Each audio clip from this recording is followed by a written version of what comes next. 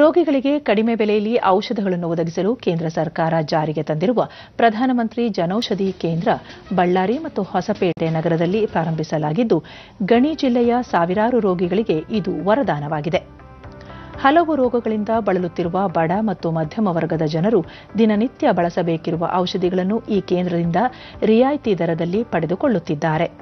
ಸುಮಾರು 10 ಕಿಲೋಮೀಟರ್ ದೂರದಿಂದಲೂ ಸಾರ್ವಜನಿಕರು ಬಂದು ಈ ಕೇಂದ್ರದಿಂದ ಔಷಧಿ ಖರೀದಿಸುತ್ತಿದ್ದಾರೆ.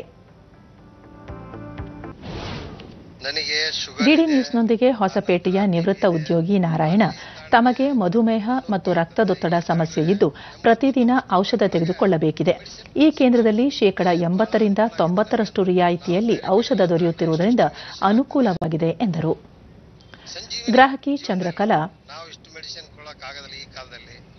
ಅದರಲ್ಲಿ 75% 80% ಕೂಡ ನಮಗೆ ಸಿಗ್ತಿದೆ.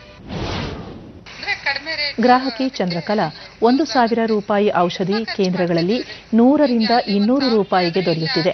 ಇದರಿಂದ ಅನುಕೂಲವಾಗಿದೆ ಎಂದರು.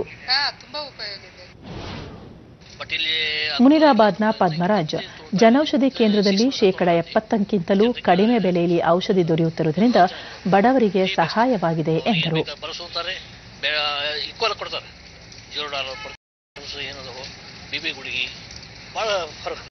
ಡಿಫ್ರೆನ್ಸ್ ಭಯಂಕರ. ಮೋರ್ ದೆನ್ 70 to 80% ರೇಟ್ ಕಮ್ಮಿ ಆಗುತ್ತೆ. 1 ಪೈಸಾ ಅಲ್ಲ, 80% ರೇಟ್ ಕಮ್ಮಿ ಆಗುತ್ತೆ ಪ್ಲಸ್ ನಮ್ಗೆ ಆರಾಮಾಗುತ್ತೆ. ಗ್ರಾಹಕ ಪ್ರವೀಣ್ ತಮ್ಮ ತಾಯಿಗೆ ಅಧಿಕ ರಕ್ತದೊತ್ತಡ ಮತ್ತು ಮಧುಮೇಹ ಸಮಸ್ಯೆ ಇದ್ದು ಜನೌಷಧಿ ಕೇಂದ್ರದಿಂದ ಔಷಧಿಗಳನ್ನು ಖರೀದಿಸುತ್ತಿದ್ದು, ಈ ಭಾಗದಲ್ಲಿ 2 ಕೇಂದ್ರಗಳನ್ನು ತೆರೆದರೆ ಜನರಿಗೆ ಅನುಕೂಲವಾಗುತ್ತದೆ ಎಂದರು. ಹೀಗಾಗಿ ಅಂಡ್ರೆಬಡ ಹಾಸ್ಪಿಟಲ್ ಆಯ್ತು, ಆಮೇಲೆ ನಗರಸಭೆ ಆಯ್ತು ಅಂತಲ್ಲಿ ಇನ್ನೊಂದೆರಡು ಜನರಿಗೆ ಔಷಧಿ ಮಾಡಿದರೆ ಇನ್ನೂ ಜನರಿಗೆ ಬೇಗನೆ ತಲುಪುತ್ತಿದ್ದು ಇನ್ನೂ ಹೆಚ್ಚು ಅನುಕೂಲ ಆಗುತ್ತೆ. ಜನೌಷಧಿ ಕೇಂದ್ರದ ಮಾಲೀಕ ಶ್ರೀನಾಥ್ 700ಕ್ಕೂ ಅಧಿಕ ಮಾದರಿಯ ಔಷಧಿಗಳನ್ನು ಮಾರಾಟ ಮಾಡಲಾಗುತ್ತಿದೆ. ಜನರಿಂದ ಉತ್ತಮ ಪ್ರತಿಕ್ರಿಯೆ ದೊರಕುತ್ತಿದೆ ಎಂದರು. ಎಲ್ಲ ಸ್ಟಾಕ್ ಇದೆ ನಮ್ಮ ಕಡೆ, ಎಲ್ಲರೂ ಬಂದು ತಗೊಂಡು ಹೋಗ್ತಾರೆ. ಸಿಗದೇ ಇಲ್ಲ, ಕೆಲವೊಂದು ಪರ್ಟಿಕ್ಯುಲರ್ ಇರ್ತಾವ, ಸಿಗದೇ ಇಲ್ಲ ನಮ್ಮ ಕಡೆ.